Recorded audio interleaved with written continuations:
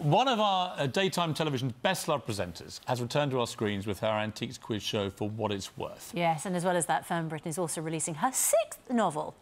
Sixth novel. I know, madness. It's the story of a television producer who struggles to balance work and motherhood. I'm not making that up. You have made it up with a novel, but is it based on your experience? Well, it's something I know about. So, you know, you write about stuff, you know. And this poor woman, she's had everything going well for her. She's got a great programme she's produced. It's top of the ratings. She's married the man she loves, a vicar. She's in her 40s, but they've had a baby. And then everything starts to implode. So it's how one woman copes with postnatal depression, disintegrating relationship. Her programme is pulled from the ratings. Then her mother dies, and then her estranged sister comes back, and then life is a bit tense. But it's how one person pulls out of it. You've been through a lot of, not exactly the same, but a lot of tough stuff that you've been very open about.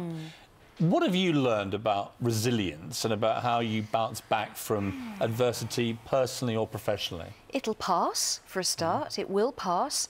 Storms teach you a lot of things about yourself and others.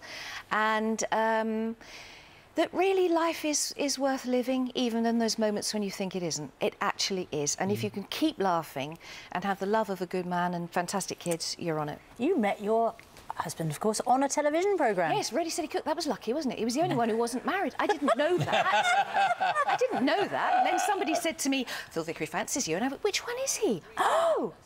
And then one night I took him home.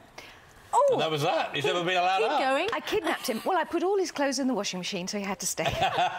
Now, of all the great things you achieved in television, was working with me for a week on This Morning the highlight? It was a big highlight, yes. It was. I mean, you know, I've never liked you, as you know.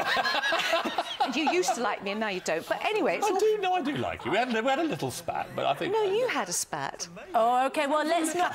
Can we not get into the settling scores on the sofa part of it? I'll tell you what I do want to do. Yes. I want to feel your thighs on national television. Of course you may. Thank you. I just have to brace. Hang on. Because that is absolutely amazing. Yes, You've been cycling, like, thousands of miles for charity. Yes. John O'Groats to Lansdowne and so on. And you're like an iron woman now. Thank you. I'm just getting stronger, which is really also very good for your emotional well-being. And I cycle a lot for a charity called Genesis Research Trust, which is Robert Winston's charity. Yeah, great charity. We do everything for mothers and babies. And, yeah, so to cycle from John O'Groats to Land's End last year was brilliant. We did it in 19 days. The big boys do it in, like, 7 days. But we thought, no, we're a group of women, and we want to stop and have a cup of tea and a cup of coffee and take photographs, and it was wonderful. Just come back from the Highlands. We did 372 miles in 6 days. The Highlands are called the Highlands for a reason. and we're going to Burma in November. Wow. Do you, when you come back onto a show like this, and you did it for so long, you were the queen of daytime television. I wasn't at the time. Seems to be subsequently I am, but at you the become time national treasure status later, don't you? Yeah, much later. But do you miss it? Do you hanker for that kind of thing again? I don't. I loved it. I do miss the current affairs issue, you know, to be like you were talking earlier to Robert Peston about last night's debate. I'd have loved to have been amongst that, you know, but that's not a bad thing to miss. That's it. I've had a very wonderful time and a lucky time, and in television years I'm about 432 now. So, you know, I'm doing all right. 60 next year. You look fabulous. Yeah, thank you. I hope that isn't patronising to say it, but you do. No, actually a bit more is nice. Yeah. Absolutely amazing. Well, and thank you. Do you know what, Fern? There's not many women who would answer yes when Piers asks, can I feel your thighs on national television? So just for that moment alone, thank you very much indeed. And if you ever do want to come back onto a sofa, there is a space here that I will I think get the old band back available. together now we've kissed and made up.